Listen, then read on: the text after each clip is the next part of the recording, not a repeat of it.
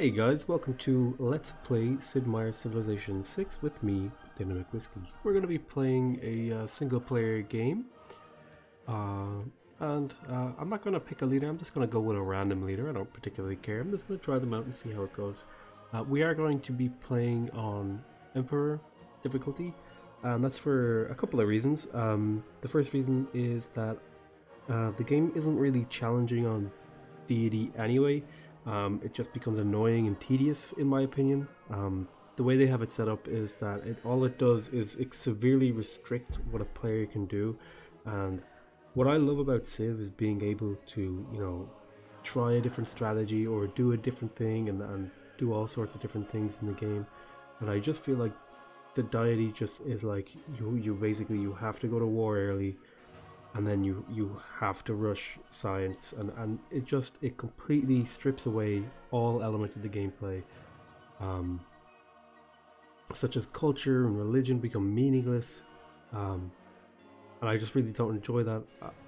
So that's why we're playing an Emperor. I don't think the game is better on higher difficulties in terms of just, you know, chilling out and playing. I will be playing on online speed because, again, it's sort of a tedium thing. I feel like standard is far too slow. It takes forever for things to happen. A lot of your turns are just spent, you know, end turn, next turn, blah blah blah, move this unit, fiddle with this. That doesn't feel particularly fun to me, whereas I like it when it's quick. You know, you get through turns quickly and things happen quickly, so that's why I like the online speed. And we're going to be playing on Pangea as well, because I like it when I have neighbors to interact with. Everything else though is going to be fairly standard. I'm not going to be changing any of the victory types. I'm not going to be changing the barbarians to tribal villages. So I think, let me just do a double check here. Emperor, yep, okay, this looks okay. So I think we're going to go started now. Oh, interesting, we got Greece. So I'm pretty excited about playing Greeks. I haven't actually yet played Greece. I've played a number of the civs, such as Germany, Rome, Congo, and a few others. I think I've played France, and I played China, and I think I've played Sumeria, and oh, what's the horse archer lady? Scythia, Meiers. I've played, I've played a number of the civilizations, but there's still a few that I haven't, gotten a full game in with. Just because I really haven't had as much time as I would like to play Civ 6. But I'm pretty excited about Greece. We might do some sort of culture victory. We do have a unique culture district. Maybe we'll rush it or something and see what we can pull off. The plus 5% culture per city state is pretty interesting too, and the expert wildcard is actually, a pretty powerful bonus. The hoplite is kind of it's okay, it's nice. I find the hoplite is actually quite good in multiplayer for defending against getting horsemen to rush it, but it's sort of a chicken and the egg thing there. Like, no one's gonna horseman rush Greece because they have hoplites. So even though it's quite nice for, at that point your opponent has opted into a losing strategy anyway. So we're going to turn on show yields, take a little peek into strategic view. I really like strategic view. I wish I was able to play the game like this. I don't know why, but I just can't. Maybe we'll try it one day. We'll try and do a strategic view game. But we have quite a few options here for settling. I would like to settle on the river, if at all possible. We do have a desert here. I'm going to move here to see what kind of tiles I would lose if I were to move away. I kind of have to settle here in the river. So as far as I can tell, what we're really looking at here are what are my initial tiles that I want to be working. I could settle on the tobacco, but I would lose it. I pretty much have to rush Petra here, I feel, in order to get any value out of this desert. Let's see, I like these initial tiles around this are okay, and around this it's worse, I feel. So for now, I think this is one of those rare occasions where, even though I have a few good options to move, I think I'm going to stay in place. And let's make sure we're working the good tile, and we're getting that faith early, which is nice. The first thing we're going to want to do is get a scout, I think. Yep. And then choose our technology, and I reckon mining is pretty good here, but we're going to need Probably a farm here. Irrigation here. So farm, pasture. Yeah. So we're gonna go animal husbandry. Like, yeah, we're gonna go animal husbandry first at the very least, I think. Bit awkward to have tundra down here too, so I reckon I'm in the southern hemisphere and quite far from the place I would like to be. I could settle another city over here for Petra. That would be an interesting idea. I'm certainly not against doing that. Now the question is here, do we go for a builder or a second scout? Now we could crack out a builder and get some Eurekas going, which I think isn't a bad idea. We're going to get a nice early builder, do a little bit of extra scouting, and see what we can pull off. Well, we have expanded to a nice tile, so let's make sure we work that one too. It's not the best tile, but 2 faiths this early, you know, maybe it opens up a religious thing. Oh, and a second recon unit. This is actually fantastic. We know there's probably a lot of tundra down here, so I want to scout in the direction I want to settle. Is preferable, I think. So I want to like follow river systems. And there is the there's the rainforest, so my suspicions were confirmed that we are in the south of the map. And since I have 2 scouts, I think I'm going to kill this. I want to get it out of the way. I don't like it when they spawn barbarians into me. And the question is, do we go for a religion in this game? We do have a faith. We're going to get a pantheon pretty soon, actually, so it might be worth it to go a holy site. But for now, I think if we get the Eureka, we might consider that. I think the first district we're going to be building, though, will be the Acropolis. We do have a hill next to our city. That's something I'm going to have to keep in mind. I should have been thinking of that when I actually settled my first city. Thankfully, I didn't screw myself. I think we're going to be going for irrigation to get that early.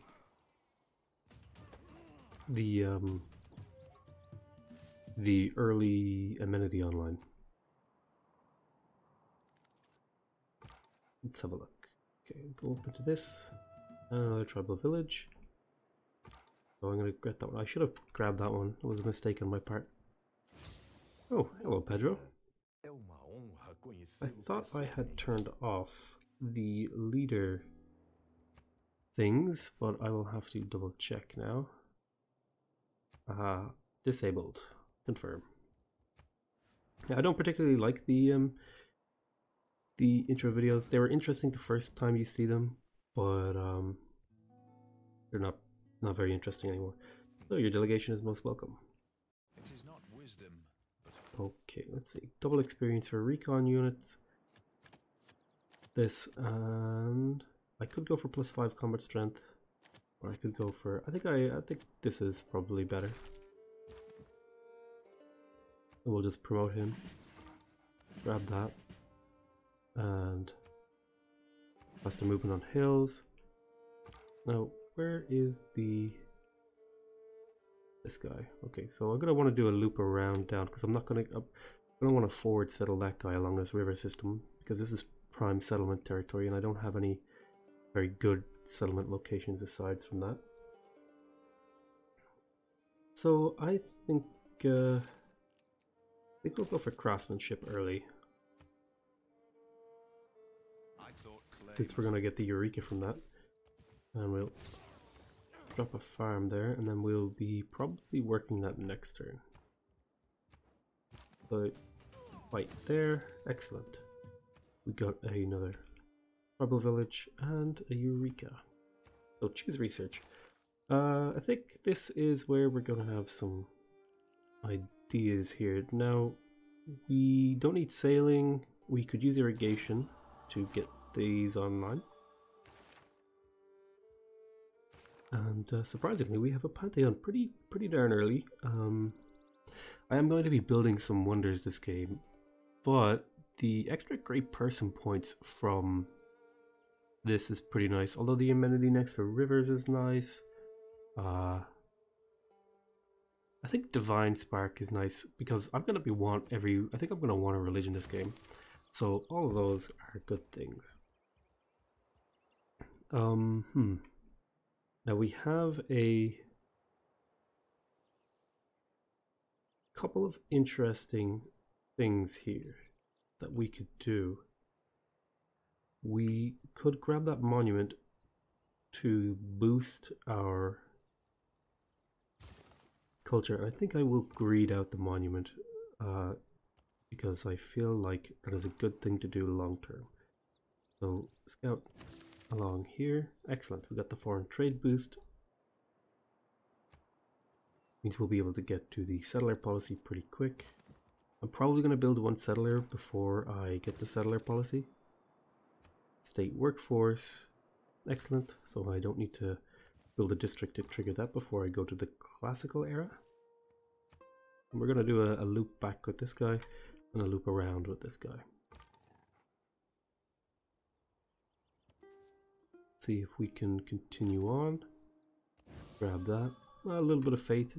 Never hurt anyone. We're probably going to be using our initial faith to speed up the purchase of a great prophet. Let's see here. Granary. Granary is interesting, but I think what we will do is we will crack out an early settler to set up for a Petra and pyramid. So +1 production. It makes it into an okay hill. It's not amazing. Maybe it'll never be a great tile. We'll probably crush it. We'll probably put our Acropolis here. I probably should have harvested it. Actually, all things considered. Yeah, that would have been smart. I kind of wasted a builder charge there. Should have thought about that before I did it, but you know, it's fine. We're going to make sure we scout over here with the warrior, because our scout is looping back. Push over here. You keep kind of scout around this way. What is your mission? Train a heavy chariot. That is something we could potentially pull off. You know, I'm not against that. So you go here and improve that. And then we can switch this over, because we are past the halfway mark. And let's see, what else do we need? So it's probably a good time to think about our first district. So I'm thinking that if we go holy sites into, at least in our capital, a holy site into a Acropolis, that could be an interesting, you know, start. It's probably not a particularly strong start, but again, we're not playing against extremely challenging AI purposefully, because I don't enjoy that. +1 production is fine. What am I making? I'm making settlers. Yeah, we're not going to worry too hard about changing our social policies. I think we're actually just fine with what we currently have. See if we can sneak past. We cannot. A little bit unfortunate that we got caught. Ooh, another goody hood.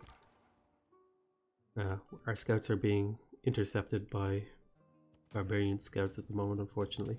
I'll just hit him for the sake of hitting him. That's the positive aspect of trade, I suppose. See, foreign trade. None of those appeal to me. We are going to want early empire. Ooh, a free builder. That's going to be useful to head over here and get this guy set up in a stronger position. So let's keep going. Excellent, excellent. I am Isis Reborn, I am the Living Nile. I swear I turned off those. What the heck? Options. Show intro videos. Graphics. Game.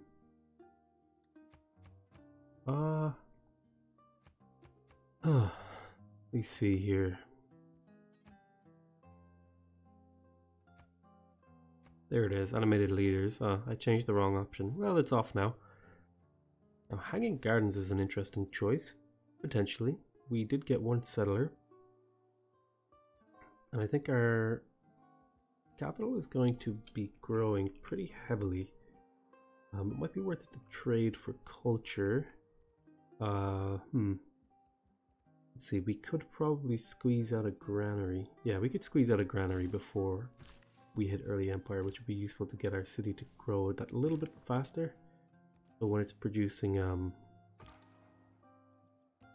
settlers, it's not as hindered in terms of its growth. Ah, excellent. We found Stockholm. Did we find it first? We did. That was very lucky. We got a little bit of science out of that. What is your mission? Send a trade route.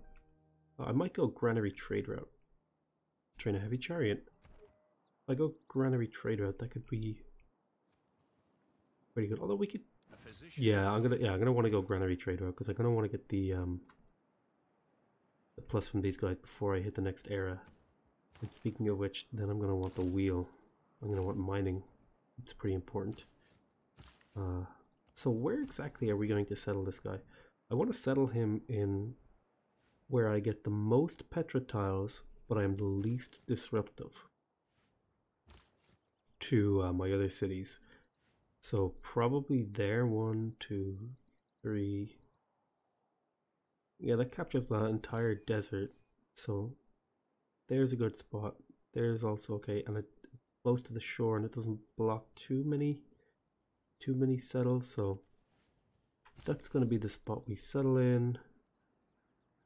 It does have some pretty poor tiles though, unfortunately.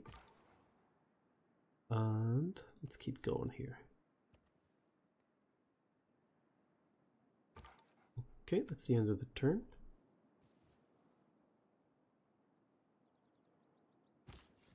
I'm going to settle here. Not the greatest settle ever, but it is probably worth it to get the second amenity online for the bonus. Now, this guy is going to need a lot of things. Probably the first thing it's going to need is a... See, how long until we get to pyramids? Pretty soon, actually. So it's not going to be able to do anything particularly extreme. I mean, I don't want to use up my desert Petra tiles. Probably a good idea to grab a monument. We do have a lot of science. A monument in this city would be nice because it'll help prevent me from spending too much on purchasing tiles. So I think I might go for monument, but I also want it to grow to get more production. So I think growth. I want to get it to grow. This city needs some help. And I think we're probably getting pretty close to thinking about ending the episode, so we're going to just take a few more turns here. Maybe we'll get up to around turn 25 and see how that goes for us. Now, we've hit our point here where we can get a boost, and this guy's growing in 3 turns, and the tech is finished in 4 turns, so there's no point continuing to work it. Now, this tile isn't particularly good. I'm just doing it for the amenity. Hopefully once we get Petra though, that'll be a better tile. Keep going. There we go. Oh, horsemen. That is bad news. We're going to need to recruit a couple of units. Let's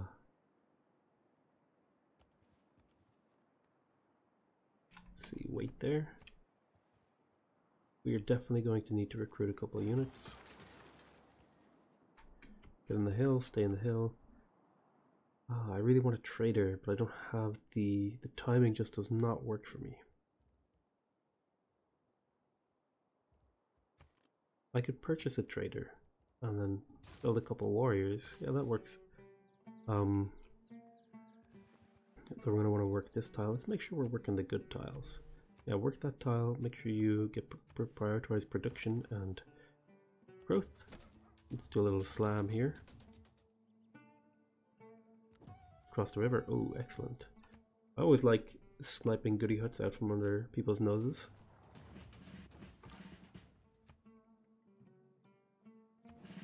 Level up. and head over here. Okay. Now, probably get another. Maybe we could do a slinger, although we just need blockers, yeah. Oh, that's bad news. Look back over the past. Okay. So we're gonna want to go plus 20%, plus 50% production for settlers, and this. Fortify there and hopefully survive. Let's keep pushing. Let's send this guy over here to deal with that. Build a quarry. Ah, you would go there, wouldn't you? Skip turn.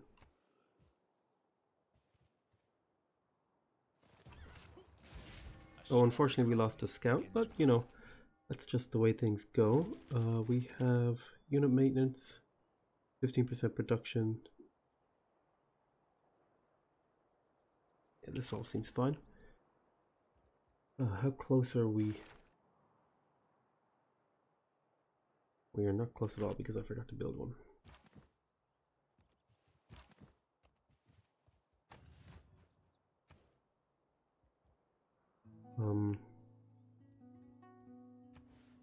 See if we can squeeze in a holy site somewhere. There's a good spot. I know I really want to be building settlers right now.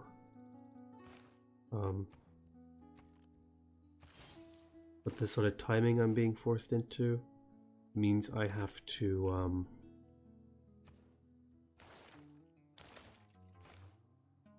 get a couple things squared away before I get to the Acropolis attack.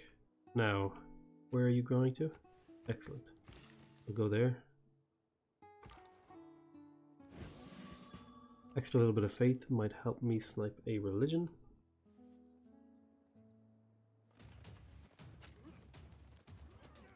Don't reinvent the wheel. Just realign it. Get up into the hill. And slam this guy. Get up over there to help him. And we're gonna send a trade route on the very last turn of this. But I think, doing a quick overview, I think this covers our first episode. Pretty interesting. We did manage to actually crack out exactly 25 turns. I think it's a pretty good start. Let me know what your thoughts are on the game, and don't forget to like, subscribe, comment, and all that jazz. I hope to see you in the next episode.